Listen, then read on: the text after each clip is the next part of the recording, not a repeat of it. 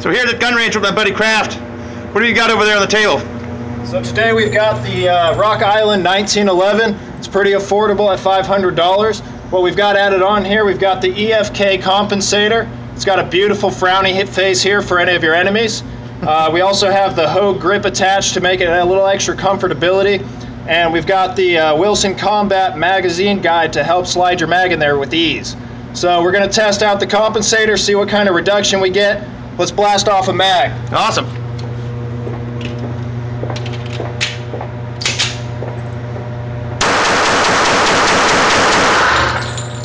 Seems like it works pretty good.